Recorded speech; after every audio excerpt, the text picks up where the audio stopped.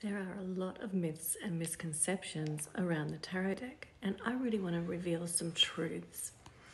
The first one is that the tarot cards are often seen as being evil or connected to the devil in some way, when really the truth is that nothing could be further from the truth.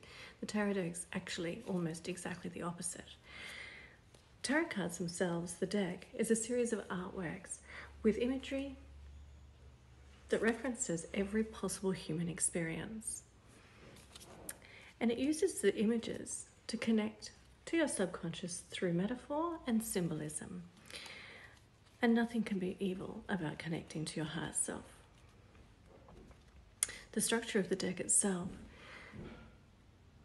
is a map of the universe, and it can show us a spiritual path and guide us to clarity of purpose, process, and thought.